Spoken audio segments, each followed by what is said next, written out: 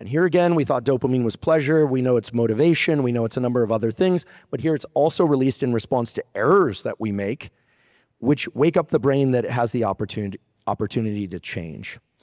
And Rick and I were, and he gave me no permission to talk about this, but I'm just going to do it anyway. Because we decided, it's kind of interesting. There are all these meditations. There's love and kindness meditation. There's yoga nidra, non-sleep deep rest. There's even forms of hypnosis out there. But, wouldn't it be amazing if we could place our brain into particular states to do the things that we want to do? This is my real wish and my real work over the next year or so. And so I don't even think these are meditations, but the practice that I encourage you all to try is very brief, is, these days we know we're being bombarded with tons of content. We essentially walk around with little TVs. Like little TVs all the time. We're like, what? And then we're like, I don't know why I can't focus. Well, you're watching TV all the time, but our brains are very context dependent. The way to think about the way your brain works is that in certain states of mind, you're like your mind and your focus is like a ball bearing on a flat surface, and it can go anywhere if you tilt that surface. As you get more focused, imagine little dimples in that surface, and it can drop into any one of those dimples. And the thing that we're all seeking is for the ball bearing to drop into a deep trench and be locked there for as long as we want and then out. But typically, it's the other way around. We get locked into these states that are either because our emotions have been grabbed by something external, or because, we're upset about something, and so on and so forth. And it's very hard for us to get that ball bearing down into the trench of the thing that we know we need to do.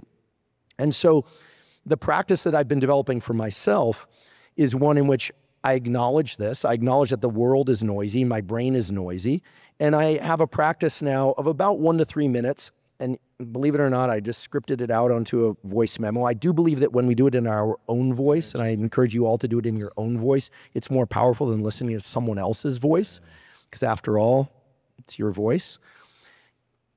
And I highly recommend recording 3 voice memos or 4 voice memos. The first one is one that you tell yourself, there's a lot of noise in my head, there's a lot of noise in the world, and I'm going to get distance from that noise. And for me, the visual is one thing. I can share it with you, but for you, it might be another, where I just imagine the noise moving further and further away. I'm still acknowledging I'm in the world and it's happening, but it's sort of like ripples moving further and further away.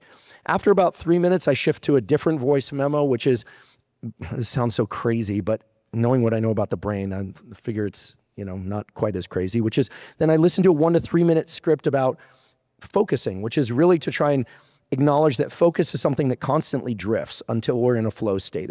That focus is a process of redirecting our attention, redirecting. I had Alex Honnold on the podcast, right? The guy that we were all terrified to watch free solo up El Cap, probably more than he was. Yeah. Amazing. That's the craziest movie. We know he lives like from the first frame of the movie, and it's still terrifying. Yes. But in that state, he's got so much to anchor his mind that I doubt he's pushing away lack of focus. But for most of us, because it's not life or death circumstances, you have to acknowledge that you're constantly pushing away things, and you have to refocus. It turns out people that are very good at accessing flow states have powerful activation of what's called the no-go pathway. There are 2 pathways of action in the brain and a brain circuitry called the basal ganglia, a number of different brain areas. One is go, like to generate movements or thoughts. The other is no-go, to try and suppress movements or thoughts. Flow states are mainly accessed by the no-go process. So the more you can shift out of your mind cynicism and try and redirect, for instance, to curiosity, the more you're in a no-go that way, yes, that way. So this second short script is what I use to visualize focus. And sometimes I actually will think about Alex's climb as a kind of the pinnacle of an example of focus. And then I'll go into something I really need to do. And now, this might sound silly or overly structured, but I'll tell you what's really silly. What's really silly is that voice in my head saying, hey, you should do this thing. No, I got to do this thing. Oh, wait, there's a text message. And then 3 hours later, you're a little fatigued and you need lunch. And then you're a little fatigued because you ate lunch. And then the next thing you know, the thing didn't get done. So I'm talking about a 1 to 3 minute investment to clear clutter, get distance. That's it. Get distance from noise. A 1 to 3 minute script to acknowledge the focus process and get into, and then to do the thing. You know, that's thing about that we procrastinate, the thing that we can just avoid until it becomes a deadline or it's terrifying or it's past. Now, here's the real key to plasticity. Those steps are required, but the real key is when you finish out what you're doing, your focused work on whatever is most important to you. At some point later that day, you need to reflect on what happened in that work bout. And this is so important. If you remember nothing else that I said, please take this away. We know now, based on the neuroplasticity of learning literature and how best to study and that whole mountain of literature, that the best way to remember information is to not forget it. Which sounds like I'm joking. No, it sounds like I'm joking. I know, I was like, I have to like get in. How do you not forget it? So here's the thing, you self-test. Every bit of learning turns out to be anti-forgetting.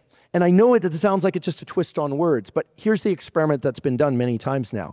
I give you a passage to read 4 times, or 1 time, or 2 times. And in some cases, I have you self-test just in your mind for a few minutes later that day. Then I wait 3 to 6 months and I come back and I test you on the material. Turns out reading something once and self-testing later and realizing you don't remember it all, but you remember certain things, allows you to remember significantly more information 6 months later than had you read it 4 times. So it's the reflection on the thing that we did earlier that locks it in. And I'll give you an example of a ton of sensory exposure with a ton of focus and a ton of attention that you devote every single day and you remember nothing of. If you were to think, okay, last night, you probably scrolled social media at some point. You didn't think about it afterward. I mean, do you know how many dog posts I look at? And if I think about it now, I'm a little afraid to do this because I don't want to remember the wiener dog sleeping in first class thing that I saw yesterday. And now it's stuck in me, right? But when social media is wonderful. You can learn there, you can connect there. But when we reflect on the thing that we did or that we learned, in particular the errors that we made, you lock in the critical information. You prevent forgetting. It turns out that most information that comes in through our eyes and ears, et cetera, is designed to be discarded, which is why reading something 4 times doesn't allow you to remember it that well compared to reading it once. Yes, your mind will drift. And then later that day going, okay, what do I remember? Oh, darn, I don't remember that. I remember that piece. Okay, I'm gonna go back and look up that piece. Self-testing is not just something that we should experience of others testing us. Self-testing on knowledge or skill, or this could be physical skill, musical skill, could be relational interaction. I mean, how many people after like couples therapy take a walk by themselves and go, yeah, like what did I really learn in that? You know? And maybe that's why I should do more of it. Who knows? But the point is that we don't do this. We tend to think that the experience is the experience, the learning was the learning, and it turns out you can learn so much faster. You can learn so much more durably. And there's a terrible instance in life where we know this works, which is in the case of trauma and things we don't want to think about later. The replay later is critical. Replay later is critical. And so if it's not happening automatically, as is often the case, you need to do that for yourself. And then the sort of fourth, so I have a 1 to 3 minute script, which reminds me of this. It says, you know, like, Andrew, the data all tell you that, and I already know it, but it's useful to have a practice. This is why dare I say, we sort of coined the word protocols, even though it existed before, because in laboratories you would say, what's the protocol to stain these cells for dopamine or something? So protocols to me make sense because as a word, because it's supposed to be a list of things that you do that work the first time and every time to get you someplace. And so it's critical that we acknowledge that our brains are just not good at doing all the steps without a little bit of self-guidance. Then the question becomes, what self-guidance? Then the question becomes, well, how can that self-guidance be weaved into my day in a way that's seamless and easy and quick and doesn't cost anything? And I'm giving you some examples of these.